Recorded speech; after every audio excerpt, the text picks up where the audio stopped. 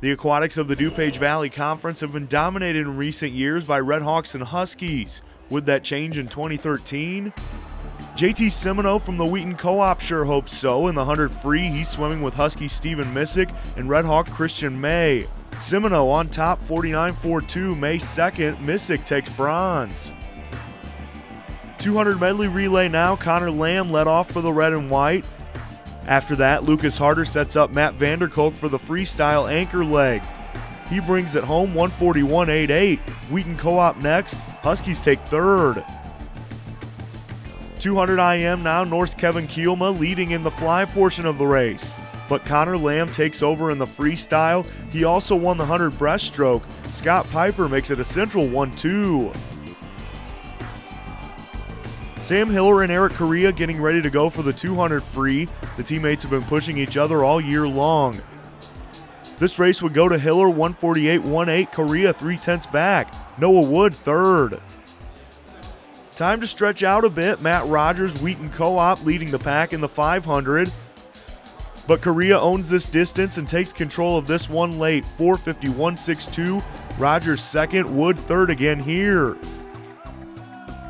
The team title going to come down to the 400 free relay. Andrew Rocco and Sam Hiller in the final exchange. Dogs in the lead.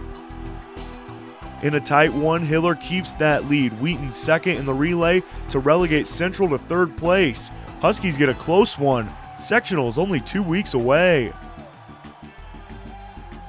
It feels great. Naperville Central is our big rival, and even though we have a lot of friends on that team, it's really good to get to beat them at the time where it matters.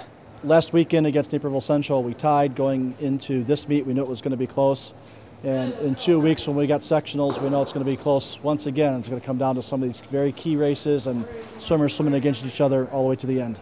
You know, there are times where, swim practices are rough and you're not feeling great, but a lot of our teammates that we have are just there for us and are really good friends and motivate us to keep working hard, and that's what makes this sport great. The success that they see here today carries over to the sectional boys, and when they get to their taper in 2 weeks, and the enthusiasm that everyone will bring to that would be fantastic.